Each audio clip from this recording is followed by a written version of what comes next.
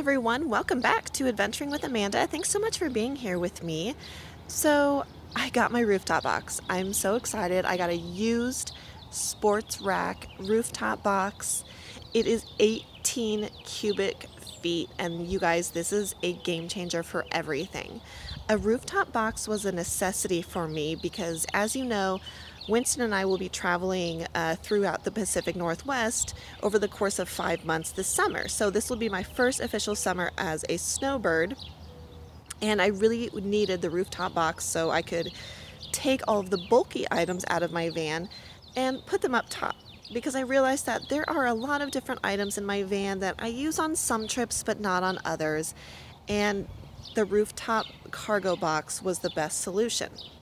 With that being said, right now I've been pulling out everything out of my van to do a complete reorganization, and this is what it's looking like right now. I was able to remove everything from the top of my Omar shelf to redistribute in this wicker basket drawer system that I put in my van. Now, this wicker basket system is something, it was a hand-me-down from my mom, so I did not purchase it. It's just lucky that I had the piece of furniture and it fit in here really well. I still have my dry food storage sitting right here, as well as my kitchen storage. And then under my shelf, I still have my camping table and my 3-drawer shelving unit. Now, let me quickly show you what I took out of my van that will be going in my rooftop box. So far, I have these following items, which consists of my propane camping stove, my portable shower, Winston's playpen, my double chair, my outdoor rug, umbrella, sunshades, and things like that. Like I said, these big bulky items. And they will go up top in my box. Since I was able to free up the space inside, I was able to put this wicker shelf right behind my dry food storage. Now I have 2 shelves down below and these wicker baskets that simply pull out.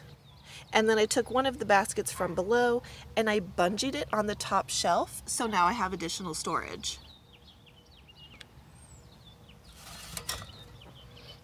So that's kind of what it's looking like right now. I also have storage underneath my mattress, and that's quite a bit of space. So I have not decided yet what I'm going to put under there. As you can see, I also took the lack table out from the side of my van right now because I have not decided what I want to do with it. So currently it's out, and this is what the inside of my van is looking like. So the idea was to take all the big bulky items out of my trunk and out of the van to create more living space, so Wynston and I have that as we're traveling through the Pacific Northwest. So it's really homey and I like the touches. One thing I forgot to mention is these little storage containers right here. These are from Ikea and they just pop right on. And so I'm going to get a slew of them for the other side of this shelf also. And one more thing to show you as well is all of the contents in from underneath my lack table. So this is what I was holding under my lack table. And it looks like a lot of items, but it's not. Almost everything fits inside that little blue bin. Of course, there's my jacker. And then here is my lack table. And I apologize, there's Wynston. But that's what the lack table looks like when it's just sitting. So I know it looks really different when it's not in my van. And it looks like a lot of stuff, but all of this fits on the side of my van. So that is kind of what I'm doing in terms of my reorganization now that I have my roof rack. And as it comes along, I will be sharing more video content because I'm really completely, redoing the inside of my van now to work with the box. So thank you so much for tuning in.